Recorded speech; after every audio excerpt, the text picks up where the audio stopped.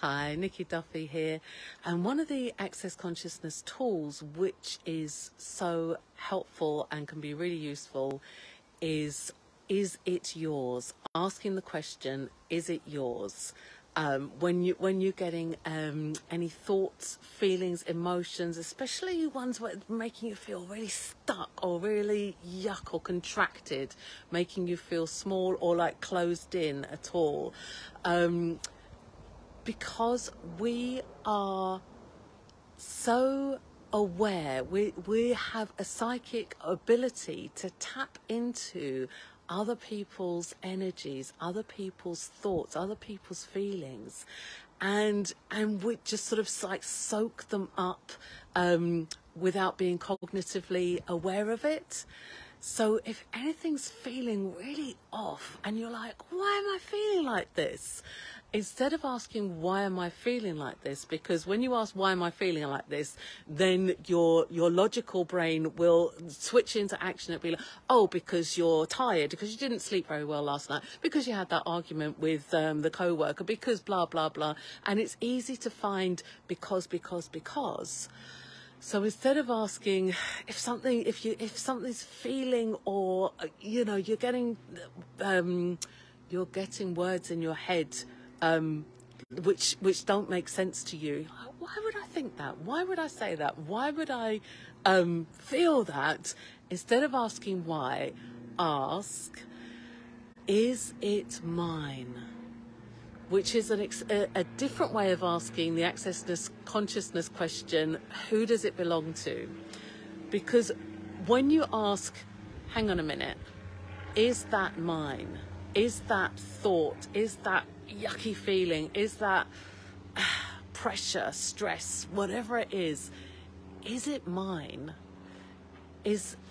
When you ask that, if the sense lightens up at all, if you feel in any way lighter or more expansive, or like you have more space, or anything shifts and changes, even if it's just like minusculely and then it goes back, that's an indication that it's not actually yours, that you're just fabulously psychic, that you're just like energetically aware, and you simply tapped into other people's thoughts, feelings, emotions, even if there's no one around, and you don't need to know who it comes from.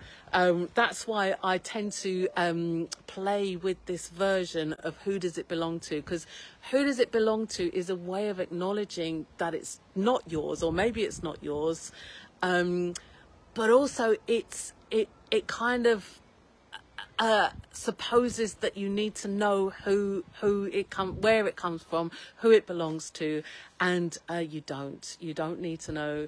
You don't need to know whose it is, or where it comes from, or why you're picking it up. You don't need to know any of that.